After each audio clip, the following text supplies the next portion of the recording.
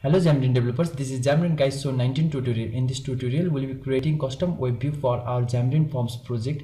So we will be implementing zoom in and zoom out for our web view. So in order to create this type of project, let's start our project by going to file and then new and select project. Here you will see a lot of options. We'll select cross platform as we are creating cross platform app.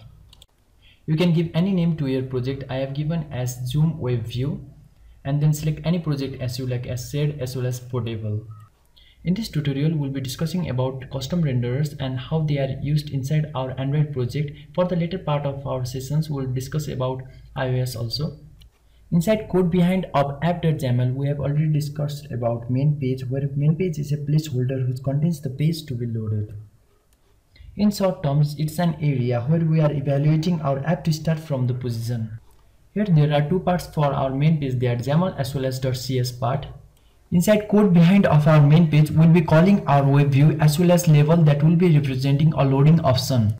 Let's create a label that will be loaded when our web view is navigated as well as navigating. Let's create a new stack layout. Since we have already discussed about stack layout as well as implementation of views inside our stack layout, now I'll call my label loading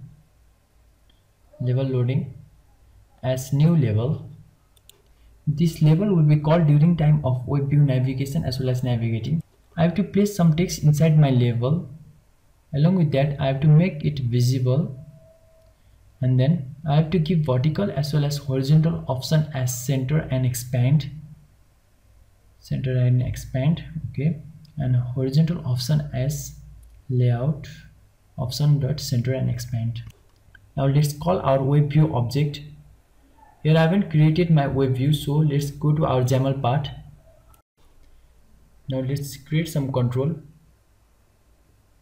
Now I'll create an object that will be called inside my code behind as web view. I'll give source as google.com, and it will be taking element from my web view. I'll close that, giving height as 600 and width as my 400. Let's give a space over here. Now we'll be calling that web view inside our main page.xaml.cs part.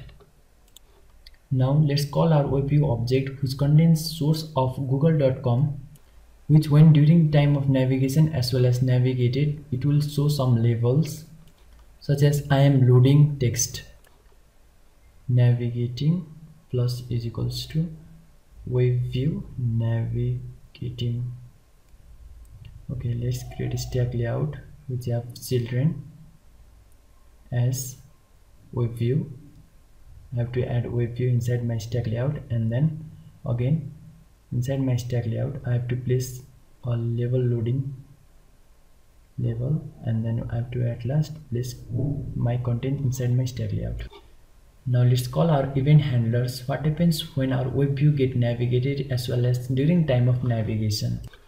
In order to save my time, I'll drag and drop my source code. Here I have to change that view name. During the time of navigation, my label will be loaded as well as after getting navigated, my label will be disabled. In this tutorial, we'll be discussing about custom renderers. So starting with custom renderers, we should know that custom renderers are rendering models for Xamarin Forms. Here it has been divided into element as well as renderer. Here I'll be creating an element as my web view. At first, element means it describes about visual elements such as text, color, font, text. In order to save my time, I'll drag and drop my source code over here. This will be my shared element part, which will be called by both Android as well as iOS project custom renderers.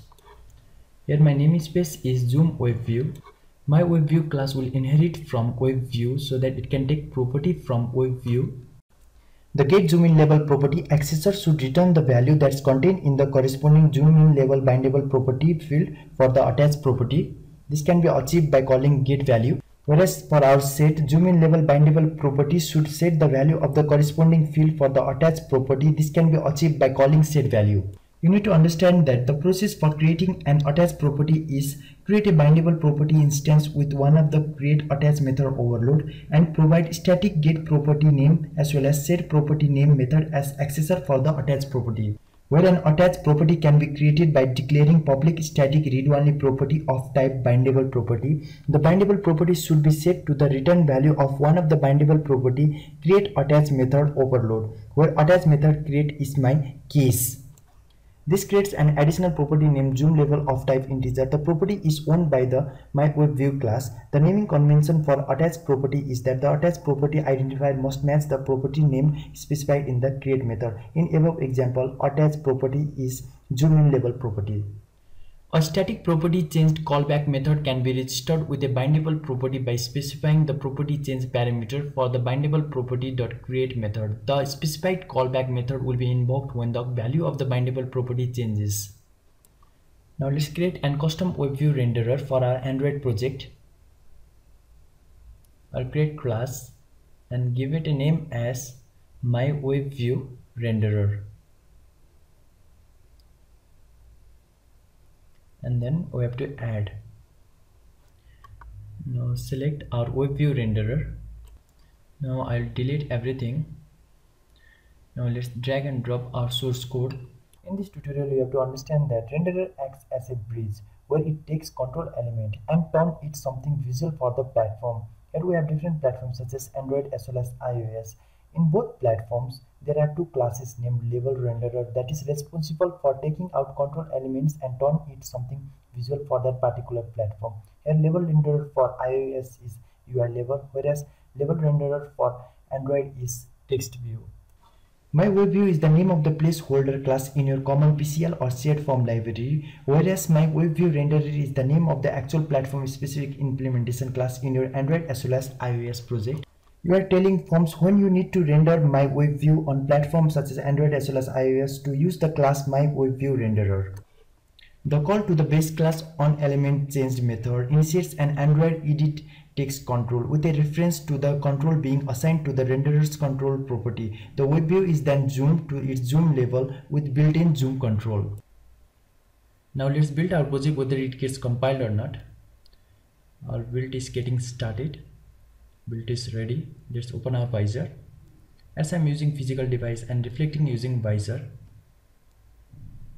let us check whether it gives me correct output or not. Okay, we got our correct output.